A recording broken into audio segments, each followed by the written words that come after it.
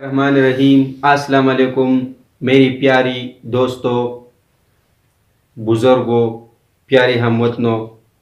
आज आपके सामने और स्क्रीन के सामने आने का जो मकसद है वो है corona pandemic in the world in Pakistan.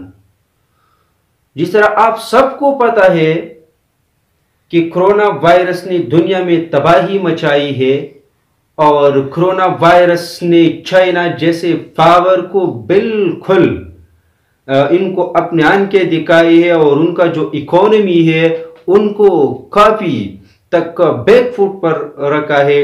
और ये पेंडेमिक या वबा हमारे प्यारे मुल्क पाकिस्तान में भी पहुंच चुकी है।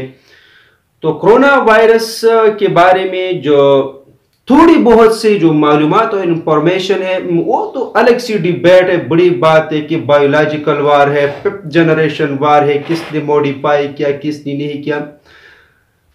कोरोना वायरस का जो होस्ट है वो बैट बर्ड्स एनिमल्स थे और ये पहली मर्तबा इंसानों में ट्रांसमिट हुआ है। कोरोना वायरस का जो पहला केस था वो वुहान चाइना के जो इंडस्ट्रियल जो सिटी है उसमें रिपोर्ट हुआ था और फिर इसके बाद ये रफ्ता रफ्ता काफी तेजी के साथ दुनिया के बेशतर ममालिक में फैल गया। कोरोना के लिए कोई इफेक्टिव मेडिसिन्स, एंटीबायोटिक्स या वैक्सीन अभी तक अवेलेबल नहीं है।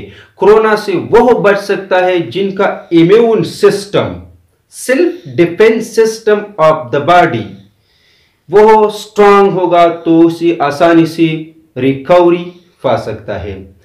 तो बहुत ज्यादा खबरें सोशल मीडिया पर भी आ रही है और तरह तरह के जो डॉक्टर्स है वो भी ये इंटरव्यूज देते हैं कि सिम्टम्स कोरोना की ये है अलामात, जिसको कोरोना वायरस हो जाए उसके अलामात क्या होंगे तो हर कोई ये बताता है। लेकिन सिंगापुर की हेल्थ मिनिस्ट्री की जानिब से एक रिपोर्ट सामने आई है और इसी रिपोर्ट के तनाजुर में मैं आज आपको ये वीडियो बनाने जा रहा हूं कि आप इन अलामात को देखिए, सुनिए और इस पर सख्ती से अमल करें। मुझे आज पता चला कि मेरा जो हुकूमत है, हुकूमत पाकिस्तान, वो क्यों इतना जोर देती है कि आप घर में बैठ जाए ना।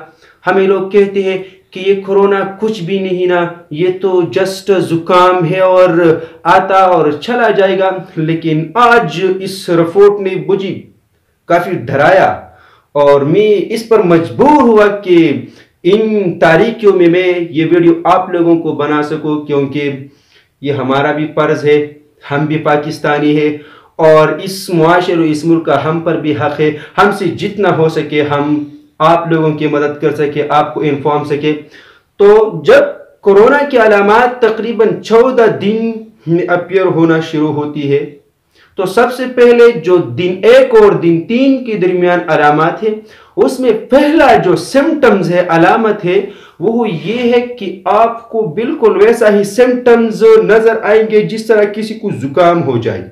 जुकाम तो हमें बहुत ज्यादा होता है ना, महीने में एक बार होता है ना कम अज कम, ये तो बिल्कुल कॉमन जो डिजीज है यहां पर है।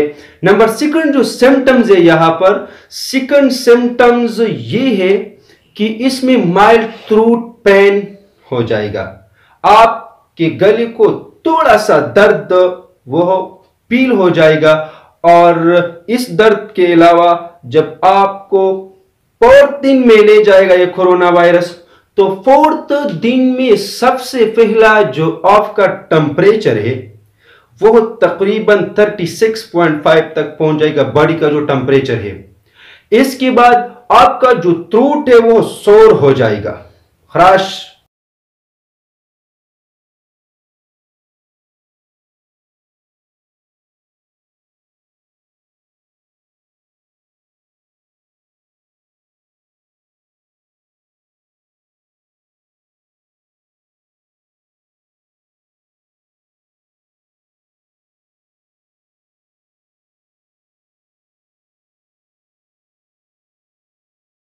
Now let's come go to day 5 कि 5वें दिन आपको क्या होगा।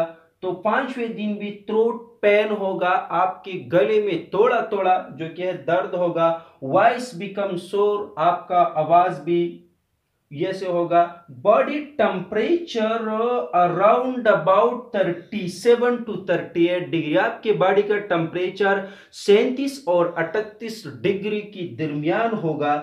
और week body and joint pain, आपका बॉडी कमजोर होगा और आपकी जोड़ों में दर्द पैदा होगा। These are the symptoms of day 5। Let's go to day 6। और जब छठा दिन शुरू होगा तो क्या सिम्टम्स और अलामत होंगे? तो इसमें भी सबसे पहला माइल्ड फीवर, आपको बुखार लगना शुरू हो जाएगा।